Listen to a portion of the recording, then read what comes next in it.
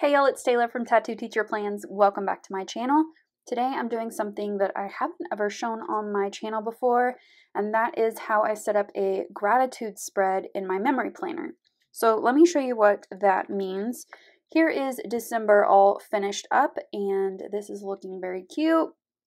But basically I just use this sticker book from EC, which is the Designer Sticker Book Edition 3, the monthly collection, and some washi, and I also use some date dots. I use some from Nicole Hutch, and I just put together just a framework for me to put in my gratitude each day. So each day I write something that I am grateful for, either from that week or just in general or that day. Here is November. Sometimes I will put one of the little full boxes in between and just kind of overlap. I like to do that here.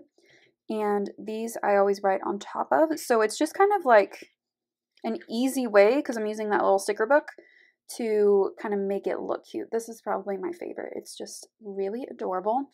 And then I usually pick a pin. I don't know if I'm going to use black or silver. I really like the silver in this one because it's kind of light, but I might want to use black. I don't know.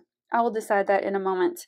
It is a couple of days into January, so I can go ahead and fill in a couple of days of my gratitude, but I've had a lot of requests for this, so I did want to show you how I put this spread together. So I'm just going to make it flat, or flatter, and we will get into this.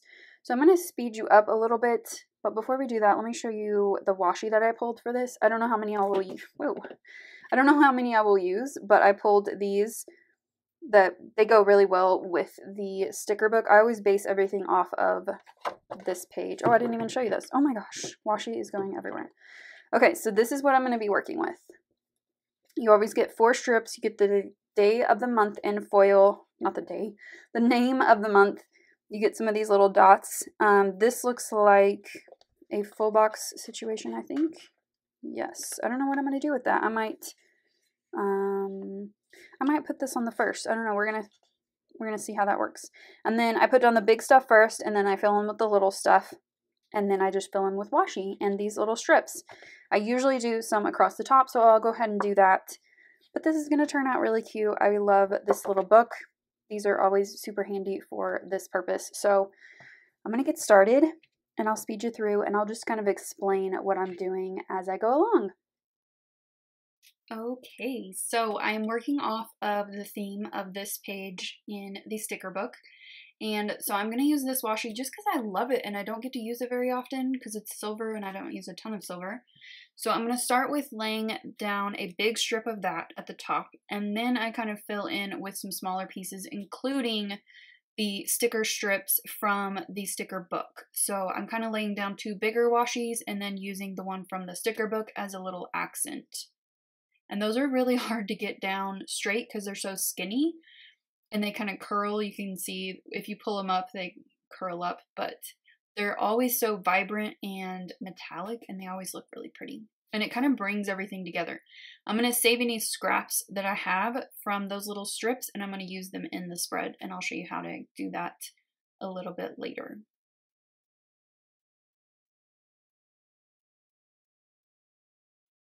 Simply Gilded Washi is a little bit different because of the way that it is on the roll. So you kind of have to measure it out a little bit before you place it down. And then I always do something on the days that are not in the month. So usually I've just put washi over them or a sticker. In this case, it was enough space for some washi, so I went ahead and just used some more of those little strips and some washi.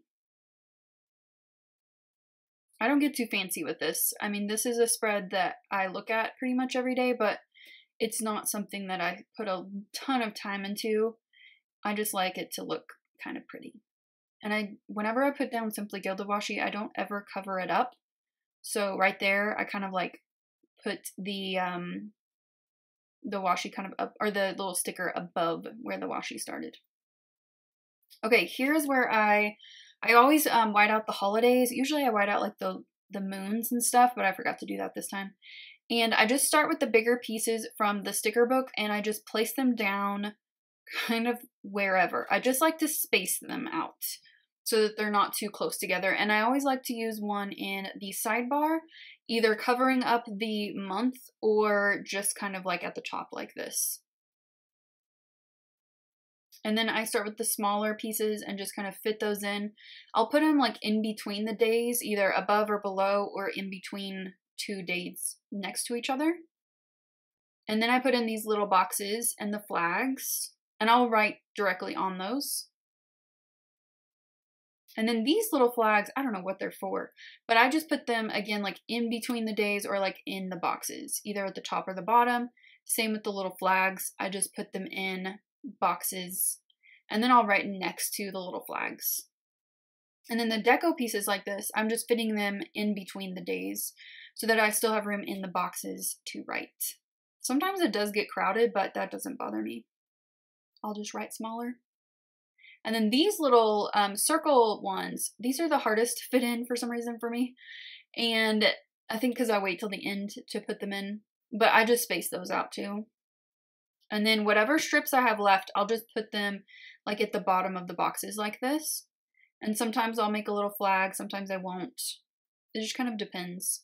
Or just like that, like I'll just make a little straight box and put it at the bottom of a day. It just kind of fills out the spread a little bit and brings it kind of together. And then I'll take some skinny washi and just place that wherever I have room.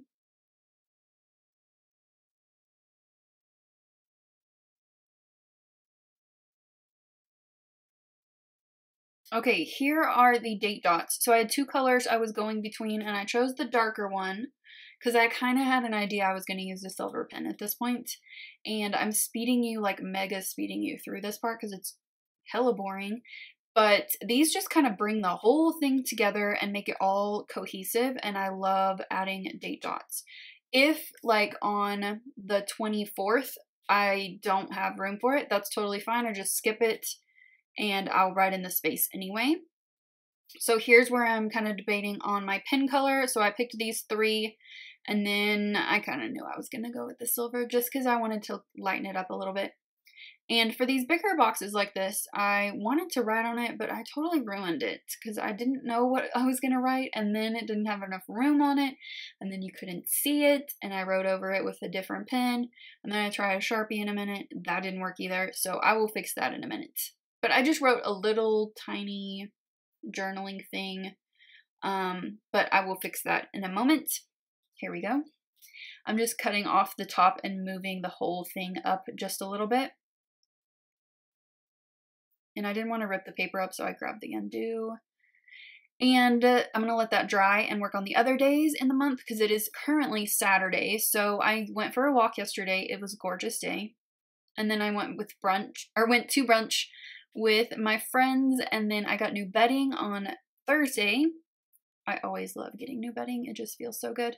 And then I'm just moving this box up a little bit. And then on the 2nd, I did a good yoga session. I'm trying to do yoga at least once a week. So here is what the finished spread looks like, and it's all ready to be filled in. The only thing that I do on the sidebar is just write a quick little journaling section at the end of this month, so I'll do that later. But here is my spread, and that took me less than 30 minutes to put together, and mostly that's because I'm slow and kind of a perfectionist. But this turned out really, really cute, and I'm excited to see what this looks like. I think the silver was a good idea. I think black would have been too much, and the silver is going to lighten it up a little bit, and it's going to look real pretty and all like sparkly. Beautiful. All right, so if you have any questions about this spread or my gratitude spreads or memory planner in general, leave those down below. But other than that, I think we are finished. If you enjoyed this video, give it a thumbs up and subscribe if you're not already subscribed to my channel. And I'll see you next time. Bye!